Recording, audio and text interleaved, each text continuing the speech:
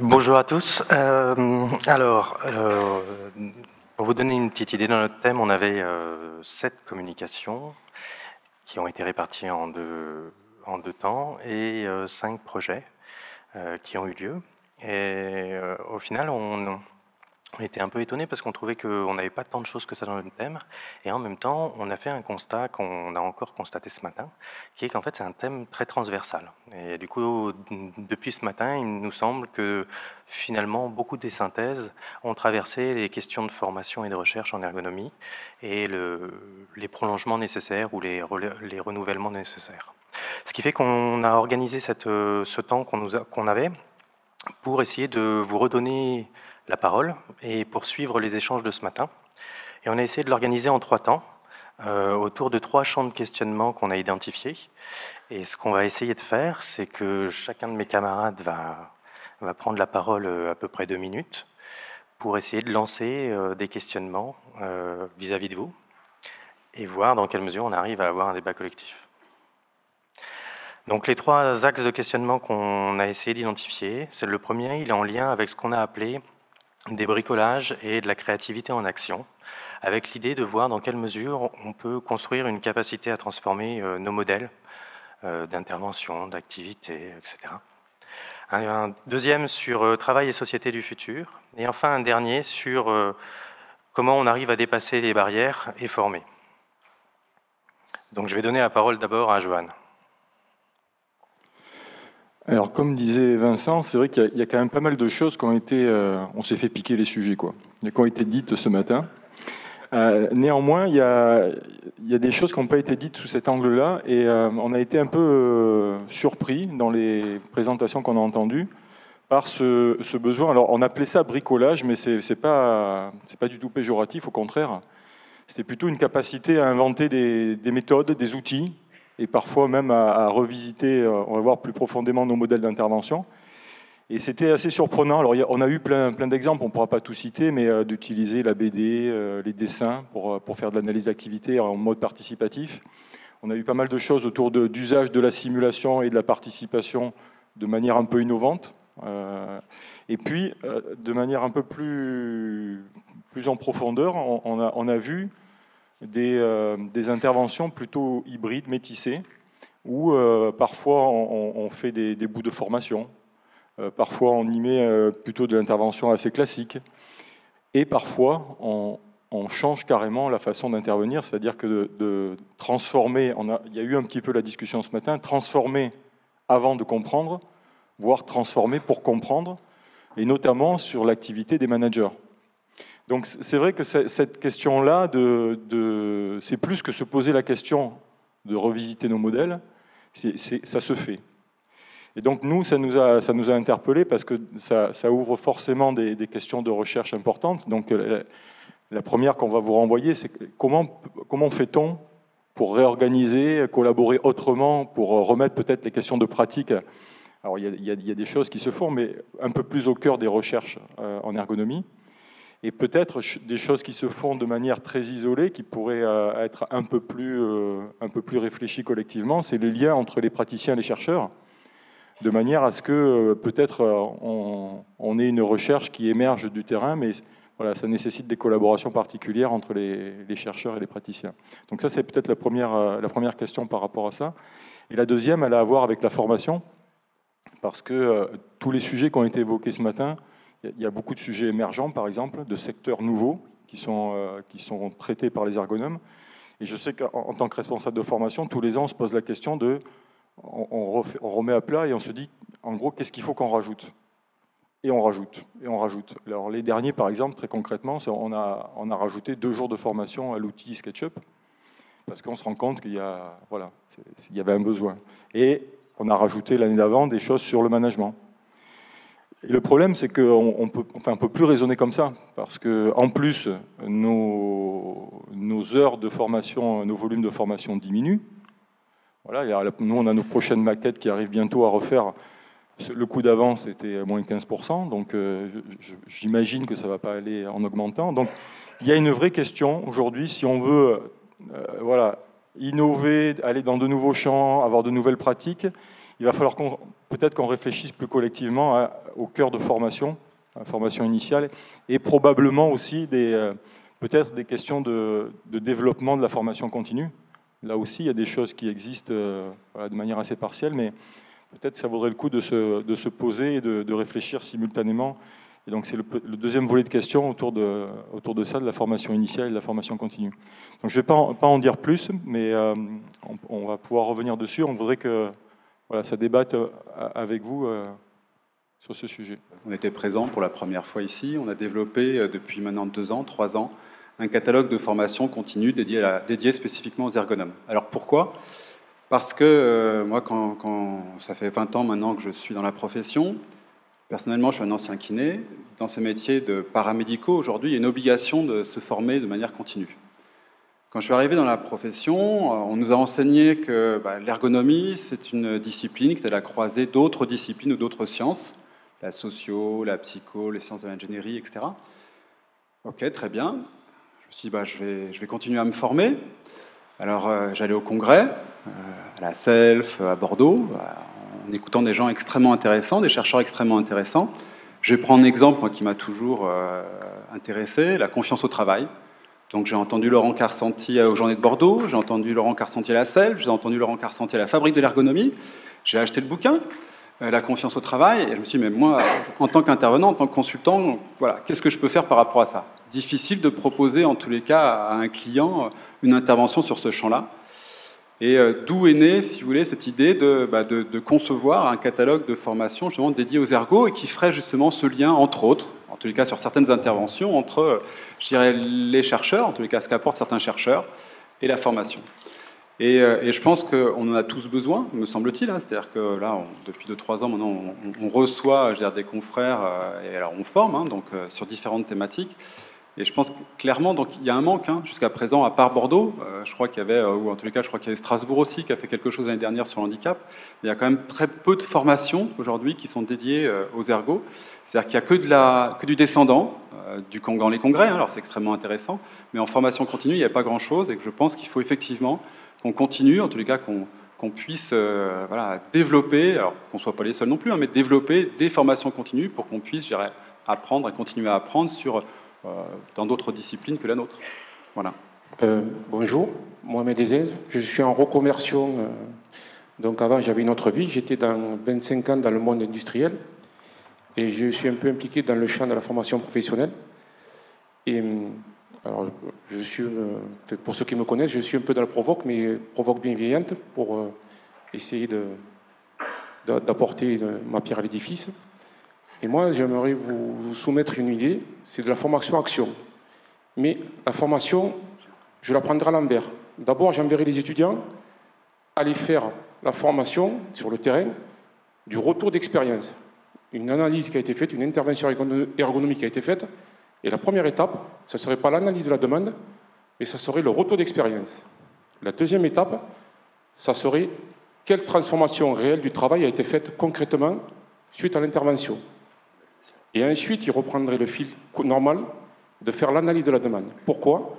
Puisque quand il serait à cette étape de l'analyse de la demande, il aurait une mini-expérience des enjeux, des acteurs et de ce qui pourrait amener, au final, sur la transformation réelle du travail. Comprendre le travail pour le transformer. Merci.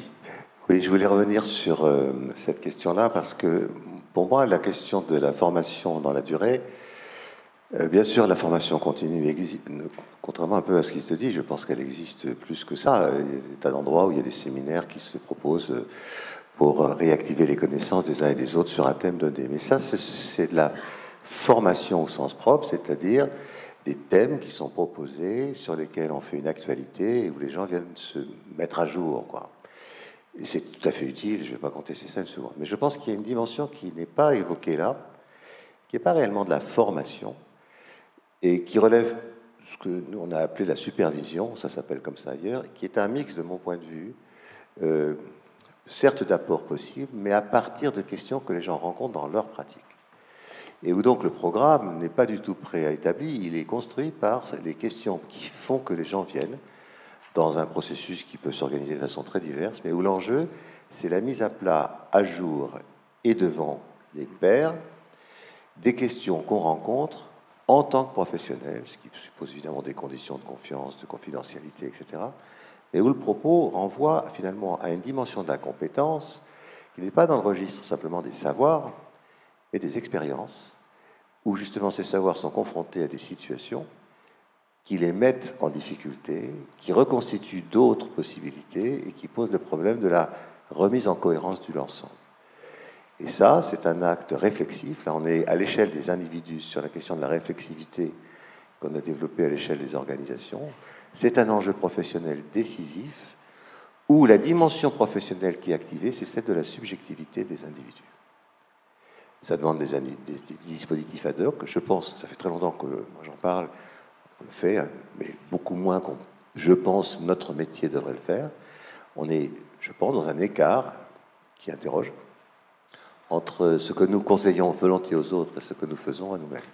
Je me permets juste cette remarque qui, de mon point de vue, explique en partie la raison pour laquelle on est dans cet écart qu'aujourd'hui on repère comme faisant problème. Il me semble que ça renvoie à une conception relativement historique de l'ergonomie comme science, relevant d'un savoir qui se met en mouvement sans que la subjectivité de l'acteur soit conséquemment engagée dans l'efficacité de ce qu'il fait. Or, nous ne sommes pas dans ces sciences-là où celui qui parle n'est pas présent dans ce qu'il dit. Nous sommes au contraire dans des cliniques où celui qui parle est essentiel dans ce qu'il dit. De sorte que ce qu'il dit le transforme, le modifie, le fait agir et a besoin d'un travail réflexif de reconstitution de l'unité de la personne qui ainsi s'exprime à ses périls. Ça, c'est un enjeu de formation d'y préparer. Et c'est un enjeu du métier, incidemment de la self, d'y convier à y investir assez. Un retour d'expérience sur ce qu'on faisait chez IDENEA, on consacrait par consultant un minimum de 10 jours par an à de la formation, c'est-à-dire qu'il était fortement conseillé de venir à la self et aux journées de Bordeaux. Et si tu voulais pas venir à un des deux, il fallait avoir un putain de bon prétexte. Et ça voulait dire que tu venais sans communiquer. Enfin, il n'y avait pas de condition de participation à une communication pour venir au congrès. Et qu'en dehors, ce qu'on essayait d'impulser avec Stéphane, c'était que chacun d'entre nous se donne au moins 3 ou 4 jours pour aller dans des conférences qui ne sont surtout pas des conférences d'ergonomes et qui sont en général des domaines qu'on ne connaissait pas, ce qui laissait de la place au fait d'aller vraiment apprendre. Enfin, c'est votre deuxième point, là, comment est-ce qu'on développe notre compétence? Nous, on essayait de consacrer 10 jours. Donc ça veut dire que, comment est-ce qu'on se finance ça? Enfin, moi, la question, c'est qui le finance aujourd'hui? Est-ce qu'il y en a encore des ergonomes qui se permettent de se financer ça? Comment vous le financez? Comment vous donnez le moyen? Et il y avait Jean-Marie Francescon, il y a quelques années, qui, dans les discussions off, dans les congrès, proposait un tour des compagnons de l'ergonomie française, en disant, mais pourquoi entre cabinets ou entre institutions, on ne se permettrait pas que les ergonomes se promènent et aillent... Donc ça, moi, je pense que c'était une idée qui était loin d'être conne, et qu'on peut faire des choses comme ça, et imaginer des méthodes de collaboration. Moi, j'ai jamais parlé dans aucun cabinet de comment je fais de l'ergonomie dans les startups. S'il y en a que ça intéresse, on y va. Et ça fait aussi partie, je crois, de cet aspect formation et de s'inviter les uns les autres pour se prendre du temps et partager nos pratiques. Vraiment, et en dehors des congrès. Enfin, non pas qu'on ne le fasse pas ici, mais de se reprendre du temps professionnel pour ça. Et je trouve que le parrainage est pour moi une forme d'accessibilité à la supervision et au fait qu'effectivement, en parrainant, on prend aussi un engagement, enfin en tout cas moi c'est comme ça que je le vis, par rapport à ceux que je parraine, et ils savent qu'effectivement on peut avoir un moment d'échange entre pairs et de discussion par rapport à des problématiques. Merci pour vos remarques. Je vous propose qu'on passe au deuxième champ de questionnement, plus pour une raison de temps qu'autre chose. Deuxième temps, il est autour de travail et société du futur, et je vais donner la parole à Gaëtan. Oui, je crois qu'on a vécu un congrès vivifiant, et évidemment, il est fortement composé avant tout du thème qui avait été posé et des contributions de chacun. Nous, à travers ce qu'on a pu observer, alors ça a été beaucoup dit ce matin, c'est ce que rappelait Johan juste avant, c'est qu'on a entendu beaucoup de choses du coup on va faire l'économie de le dire, mais ce qu'on a beaucoup entendu à travers notre axe, c'était effectivement des questions autour de de ces champs émergents, et finalement du positionnement de l'ergonomie et des ergonomes face à cela. Alors, ce sont des champs qui à la fois sont des champs de recherche, des champs d'action, des champs de formation. On en a noté quelques-uns ici, hein, à travers le travail des dirigeants, la question de travail et société du futur, développement durable, ça a été rappelé encore ce matin. Autour de travail et société du futur, on pourrait aussi raccrocher avec ce qui a été dit autour de l'innovation, hein, industrie du futur, nano, des enjeux autour de l'IA, de la réalité virtuelle, du big data. Donc on est face, peut-être, à mon sens, dans un congrès qui nous a très largement mis face à chacun d'entre nous ces nouveaux champs, ou ces champs qui étaient abordés par plusieurs d'entre nous, mais comme une cartographie assez large. Du coup, peut-être deux axes de réflexion qu'on pourrait partager avec vous autour finalement des futures contributions à un autre monde. Un premier qui concerne évidemment la production des connaissances. Alors, cette production des connaissances, c'est un enjeu, évidemment, un fort enjeu qu'on pourrait raccrocher notamment à la perspective de contribution réaliste. Ça a été discuté aussi un petit peu ce matin, c'est finalement comment on peut contribuer de façon réaliste au développement durable, par exemple. Quels sont les objets sur lesquels on va pouvoir agir? Tout ça nécessite évidemment une production de connaissances qui va probablement largement passer par les enjeux décisionnels et politiques, peut-être aussi selon des approches de type top-down ou bottom-up, ce qu'on entend beaucoup autour de peut-être la preuve par le local, par exemple. Les questions d'expérimentation in situ. Et puis, sans délaisser, visiblement, ça a été dit aussi ce matin, à quel niveau nous glisser entre le poste de travail et des sphères supérieures. Des questions autour, évidemment, toujours d'économie, de politique, les politiques publiques. Voilà. Donc, probablement des connaissances autour de ça qui nous semblent être importantes. Et qui peut-être une première piste de réflexion ouverte. La seconde, elle concerne l'éthique, ou je sais pas, peut-être même les éthiques, parce que l'éthique de qui? J'ai participé à une table ronde qui discutait finalement beaucoup de l'éthique des ergonomes. Mais évidemment, on est confronté depuis très longtemps aussi à l'éthique des travailleurs. Est-ce que finalement on considère que le travail, les activités humaines, les ergonomes, il y aurait des modèles d'éthique à proposer, comme des systèmes de valeurs qu'on imposerait, qu'on enseignerait, ou est-ce qu'il ne s'agit pas plutôt d'aller autour d'enseigner le propre questionnement sur l'éthique ou sur les éthiques? Mais comment on accompagne ça? Comment on accompagne le fait d'enseigner à des étudiants que leur propre éthique, ça a de la valeur? Bon, deux questions sociétales larges, et puis peut-être ces deux axes ouverts à votre réflexion.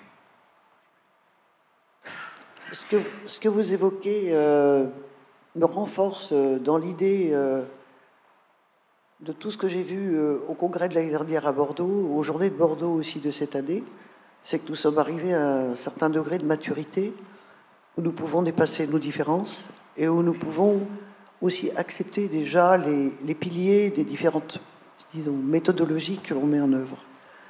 Effectivement, le spectre, ou disons, c'est pas le spectre, c'est carrément le panorama dans lequel nous intervenons maintenant est aussi différent. C'est-à-dire que nous avons maintenant la possibilité de séduire, et c'est pas par hasard que je prends ce mot-là, les sphères dirigeantes.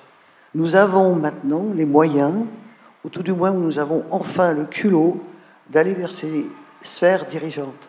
Je crois qu'il faut absolument que l'on poursuive cette réflexion pour la consolider et pour être des partenaires à part entière de ces dirigeants qui ont besoin de nous. J'aimerais revenir sur la question de la production de connaissances. Hein, si on a eu des discussions passionnantes durant ces 3 jours, j'ai l'impression qu'au niveau de la production de connaissances, je reste un peu sur ma faim.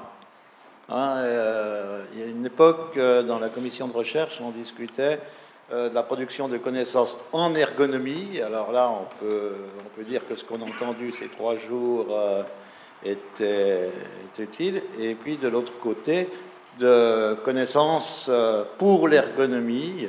Et puis là, c'était les connaissances de base dans les disciplines mères, comme la physiologie, la psychologie, la sociologie, ici, là-dedans, etc. Et puis là, il me semble qu'on est un peu coupé de ces milieux-là de production de connaissances, y compris dans les laboratoires universitaires qui se réclament de l'ergonomie. Il y a beaucoup, c'est une attention par rapport au travail de et avec les dirigeants. Ce qui a, me semble-t-il, beaucoup changé dans la profession depuis 20 ans, c'est qu'on a beaucoup plus de structures, puisque si on reprend l'année 2000, on était quelques-uns à avoir créé, aujourd'hui il y a quand même beaucoup de cabinets, et donc on est devenu, pour certains et certaines, patrons.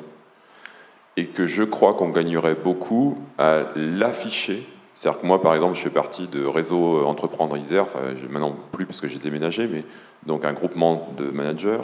J'étais dans Germe, j'étais impliqué dans APM, qui est un autre groupement de dirigeants.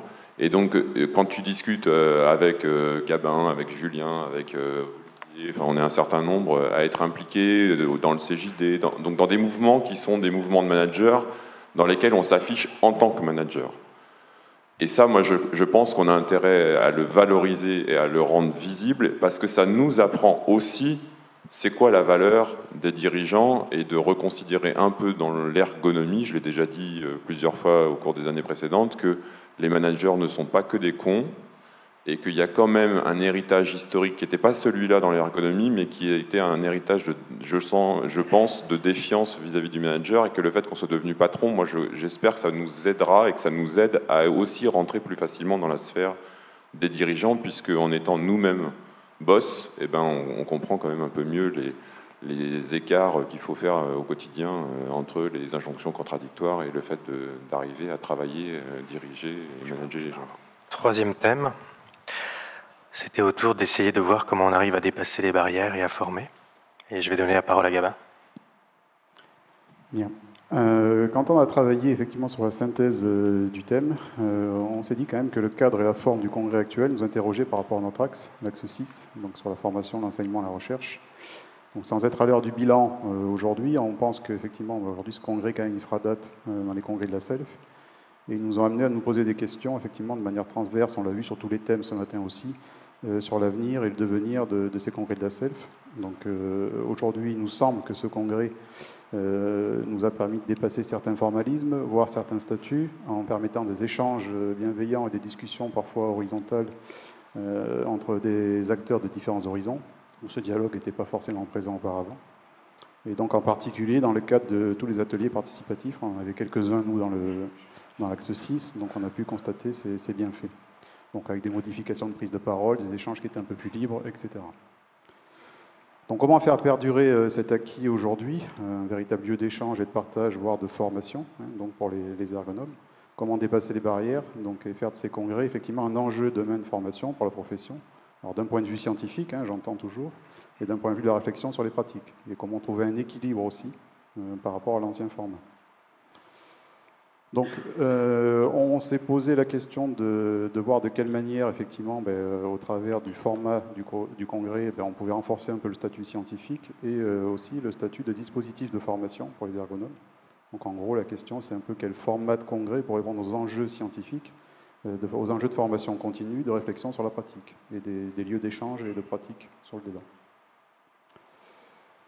Avant de passer la parole à la salle, ce que je voulais dire aussi, c'est qu'effectivement, on est au début peut-être de ces questionnements et qu'au regard des thèmes des Journées de Bordeaux qui auront lieu en mars, du 18 au 20 mars, et qui porteront sur le thème de la formation, je pense que les débats pourront se poursuivre au travers des échanges qu'on aura là-bas, et aussi par rapport à la fabrique de l'ergonomie, qui aura lieu en janvier 2020.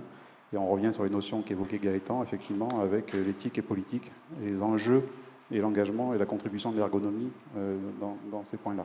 Voilà. Juste une question un peu liée à ma pratique de recherche dans une entreprise. En fait, plus ça va, plus on est impliqué dans des transformations de société ou avec des technologies, des transitions de toutes sortes. On est en permanence obligé de se poser une articulation. La question d'une articulation, je dirais, entre des connaissances de type ingénierie, que l'on doit remettre en question, mais que l'on doit pouvoir connaître, et en même temps des questions, une interrogation sur de nouvelles méthodes, de nouveaux objets, voire de nouveaux modèles. Donc je dirais pour moi, alors je ne vais pas parler formation, puisque je ne travaille pas dans la formation, mais il me semble que les formations à la recherche, devraient ouvrir, entre d'une façon ou d'une autre, sur ces questions d'articulation entre ingénierie et création de nouveaux modèles, nouvelles méthodes. Une autre dimension, c'est la dernière qui, moi, me paraît aussi intéressante. De façon habituelle, on est très régulièrement, pratiquement tout le temps, dans une pluridisciplinarité. Pluridisciplinarité, ne serait-ce que pour transformer la situation future. C'est presque, pour moi, c'est intrinsèque à notre métier. Mais on voit arriver aussi de nouveaux métiers, ou des métiers qui existaient, mais qui sont relativement proches. Ça a été mentionné tout à l'heure, autour de la sociologie, autour du design, avec les notions d'expérience. On a besoin de se poser les questions de quelles sont ces articulations. Donc moi, que l'on doit faire, comment on peut... Moi, je vois évidemment la complémentarité dans notre activité, ce n'est que de la complémentarité. Mais là, je me dis, tiens, du côté des formations, et là, peut-être que je renvoie la question aux formations, c'est comment on se forme à quelle ouverture à cette pluridisciplinarité, à ce type de formation à la recherche qui ouvre sur de l'ingénierie de la recherche, mais aussi sur une pluridisciplinarité avec des disciplines qui sont proches des nôtres. Pour moi, ce sont des enjeux importants à venir. Nous, si on peut jouer un peu avec vous, sur la question de la formation, avec Thierry, je me rappelle, en 2013, on avait écrit un texte parce que ça nous questionnait. Alors, on n'écrit pas souvent, c'est peut-être sans doute un défaut, mais sur la manière dont l'ergonomie vivait de notre point de vue une crise d'adolescence. Une discipline relativement jeune et confrontée à une forme de pratique. Il y a quand même une complexité des sujets qu'on est amené à travailler. Enfin, j'entends ce que Annie dit sur le fait qu'aujourd'hui on a une forme de maturité disciplinaire, ce qui est quelque chose de compliqué à tenir et à faire évoluer parce que pour le coup on n'évolue pas tous de la même manière, à la même vitesse, au même rythme, avec les mêmes enjeux, les mêmes perspectives, et du coup se réunir autour de cette évolution-là, c'est extrêmement compliqué. Et c'est vrai que trop souvent, peut-être qu'entre nous, on a été plutôt dans des discussions de posture, de ce que l'un fait, ce que l'autre ne fait pas, être plutôt dans un regard comparatif que dans une volonté commune d'aller vers quelque chose. Et je crois qu'aujourd'hui, en tout cas moi, le constat que je fais, c'est que quand j'ai été formé l'année dernière, ou celle d'avant, je ne sais plus exactement, mais les enseignements que j'ai eus ne sont pas du tout de la même richesse que les enseignements que je peux faire aujourd'hui. En tout cas, je vois qu'il y a un corpus de connaissances qu'on se doit de transmettre aux étudiants sur les questions fondamentales, oui, bien sûr, Daniel, sur la nécessité de produire des connaissances sur l'activité humaine en situation fondamentale. Il y a des connaissances qui sont nécessaires d'actualiser et qu'il est nécessaire de transmettre, mais sur les questions qui me préoccupent, moi, en tout cas plus personnellement, sur les questions de pratique, sur les questions politiques, sur les questions de gouvernance, il y a un certain nombre d'enseignements qu'on n'avait pas avant. Et c'est vrai que ça, il faut quand même qu'on en soit conscient. Donc ça nécessite de repenser les formats d'enseignement. Les universitaires y travaillent. Enfin, je pense que tous autant que vous êtes, à l'occasion des maquettes de vos différents masters, vous repensez, vous essayez de faire bouger les lignes dans le système de contraintes dans lequel on peut être. Mais c'est pas si simple, parce qu'on a des équipes qui sont présentes et ça prend du temps. Donc je pense qu'il faut qu'on soit assez conscient de cette inertie, en tout cas du décalage de phase qu'il peut parfois y avoir entre les besoins du terrain et les enjeux de formation. Alors c'est peut-être aussi pour ça, on en discutera peut-être à la clôture, mais qu'avec Thierry, on a voulu faire ce congrès. Je pense que bon nombre d'entre vous, vous le savez, ce congrès, c'est surtout un pari. C'est le résultat d'un pari autour d'un verre de bière, n'est-ce pas, Alexandre? J'ai réservé pour ce soir, Alexandre. J'ai pris pour 120, je savais pas trop, on verra. Mais en tout cas, c'était l'idée de se dire, on a la possibilité de le faire. En fait, c'est en nous. Et nous, ce qui nous a... Je vais le faire parce que je pense que Thierry il va être ému en allant sur ce sujet-là, mais ce qui nous a profondément touchés dans ces 2 premières journées, on n'a évidemment pas pu participer, on avait 2-3 trucs à gérer, mais c'est de voir la manière dont vous avez travaillé. De voir qu'en fait, le contenu, je rebondis sur l'interpellation de Daniel tout à l'heure sur la production de connaissances. En fait, le contenu, c'est vous qui l'avez. Le contenu, il se fait de par vos échanges, de par votre capacité à ne pas respecter les consignes quand on vous dit de ne pas bouger les chaises, de tout déplacer, de vous installer, de faire vivre le débat, de créer l'horizontalité. L'horizontalité, elle ne s'impose pas. Hein. Ce n'est pas quelque chose où on arrive quelque part et on dit vous allez vous parler tous en étant de la même nature. Non, c'est parce qu'on crée un format. Parce qu'on crée une attention. Alors je pense qu'il n'y a pas de recette, mais ça nous a fait sourire avec Thierry parce que plusieurs d'entre vous... alors on est très touchés, on vous remercie vraiment pour les messages de soutien que vous nous avez collectivement passés, hein, mais plusieurs d'entre vous nous ont dit mais on a l'impression d'être à un mariage. Parce qu'avec Thierry, on passe notre temps à s'occuper de vous, mais c'est parce que c'est notre rôle, finalement. Notre rôle, nous, c'était de s'occuper de vous pour vous mettre dans les conditions de faire. Voilà.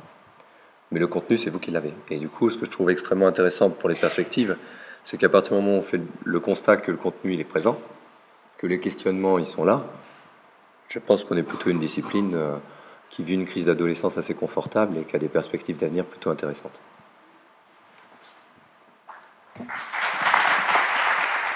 Oui, je fais des genres d'interventions un peu conclusives. Désolé les gars. Encore une remarque ou un commentaire ou quelque chose? Il y a le temps ou pas? Ouais, vas-y. Oui, non, je voulais rebondir sur ce que tu disais. J'ai le sentiment que dans ce congrès, la question du rapport un peu asymétrique horizontal était intéressant parce que j'ai le sentiment qu'on se donnait plus la possibilité de plus présenter les petits cailloux qui sont dressés devant nous, des petits obstacles qu'on rencontrait de façon très pratique et qui méritaient d'être discutés, que des présentations assez polies pour montrer qu'on avait réussi dans ce qu'on avait tenté de faire. Ça, je trouve que c'est à la fois, je crois, l'environnement qui a joué, parce que quand on est dans une salle, on n'est pas trop nombreux, on a des chaises où on est en cercle et qu'on échange autour de la pratique. Je pense que ça... C'est un vrai message politique, ça, parce que du point de vue de l'organisation, c'est tout pour pas passer une bonne nuit pour les organisateurs, parce que ça suppose qu'il y a des gens qui soient inscrits, qui ne soient pas venus, d'autres qui veulent s'inscrire, qui ne sont pas là. Donc c'est un vrai choix politique. Et je trouve que ça, c'est vraiment une force, y compris ce que je disais ce matin, sur des temps hors du temps qu'on n'aurait jamais pu imaginer dans un congrès, c'est-à-dire de pouvoir se déplacer d'un lieu de congrès dans différents endroits pour faire l'expérience, des expériences d'action ou autres. J'ai trouvé ça vraiment intéressant. Sur la dernière diapo présentée par les collègues, je trouve que ça vient aussi interroger la question du statut de la connaissance, qu'évoquait tout à l'heure un collègue.